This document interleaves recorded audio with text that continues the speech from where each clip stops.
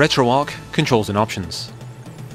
There may come a time that you start a game and you simply just cannot move. Hold the start button down to get into RetroArch, and then scroll down to core options.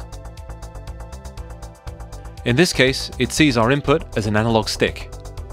Change control mapping to digital.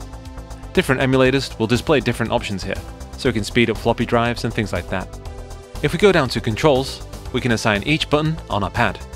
This can be especially useful for systems that just have really weird controllers, such as the N64 or perhaps the Dreamcast. Once you've assigned the buttons you like, make sure you save it under Save Game Remap file. And now we can play. Shatner got all the alien babes. I got the sexy robot girl, Beverly. Let's have a look now at a game on the Amiga. Gym power here runs quite slow.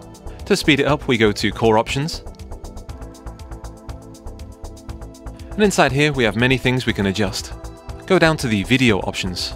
We should eventually find frame skip. If the game is not running slow, we should leave this off. Otherwise, changing it to 1 will help a lot. We can also use the other video options to fill the screen. We can change zoom mode to automatic. This is good for most games, but for some, like Lotus 2, it can slightly mess up the aspect ratio. Medium should be fine for that game. Now we have gym power running at full speed with frame skip of 1. Far more playable. There's also a few extra control settings in this menu. In here we can change the retro pad to be a mouse, or we could use the option down the bottom to use one of our buttons to work as up. This can be great for some platformer games, as well as some races. Either way, there's plenty of options here. Oh yeah. If you think that is impressive, check my manly bod.